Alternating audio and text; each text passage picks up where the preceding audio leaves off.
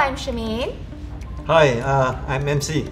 Yes, I'm with MC and he's going to show us about universal motors and common faults in blenders that use universal motors.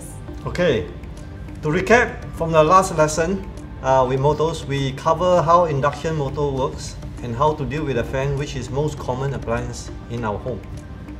Now, let's look at next common motors, and that's called universal motor. A typical DC universal motor works like this. As the rotor turns, the commutator changes the polarity of the rotor coil. When the rotor coil rotates towards the stator coil, they are unlike poles attracted to each other.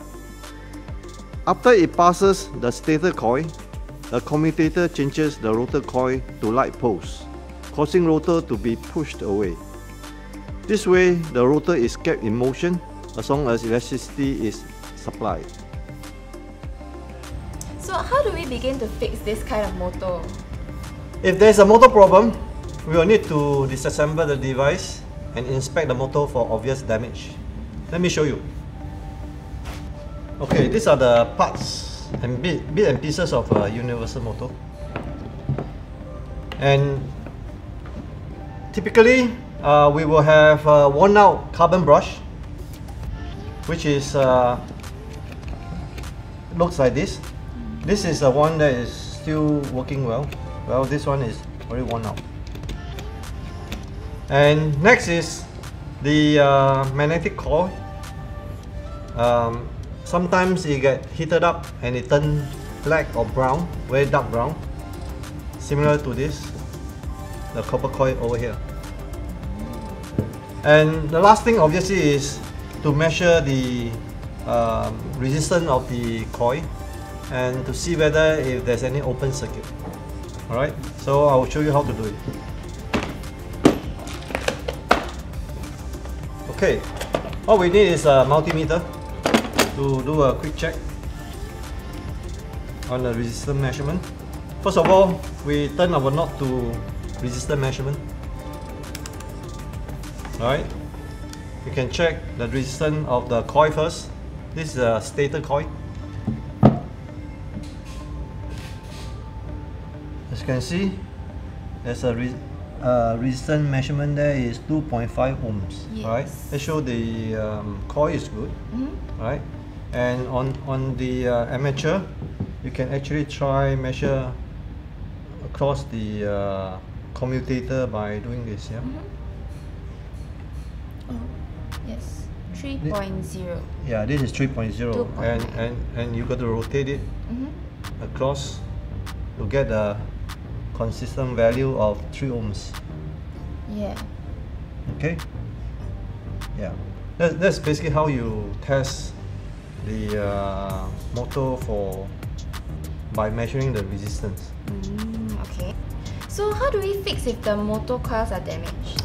Okay. If the motor coil is damaged, it's not economical to fix because it involves rewinding of the copper coil.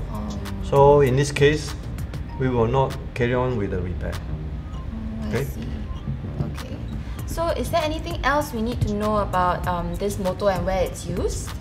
Okay, generally, universal motor are used in application where appliances require high spin speed and power.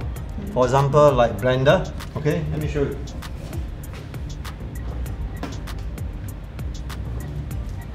Alright, this is a blender. Typically use a universal motors. Okay, let me plug in the blender to test.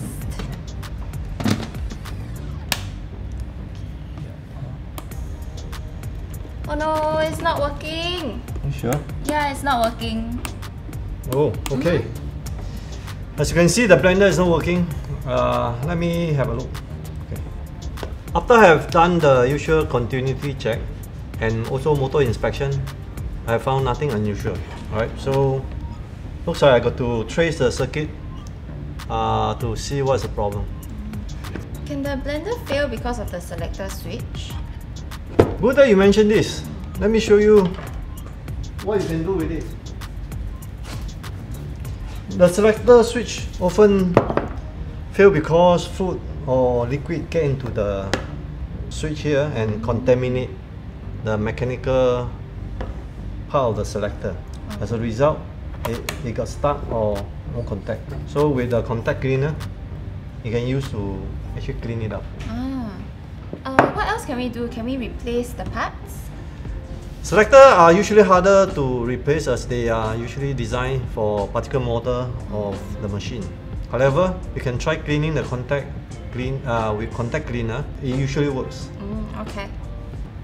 So I see you've actually positioned the micro switch back into position. So maybe let's close it out and try again. Sure. Okay.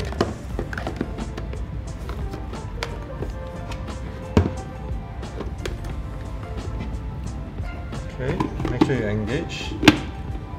Yes. Okay. Oh, yay! MC, you're amazing! Thank you for sharing your knowledge with us today. Wow!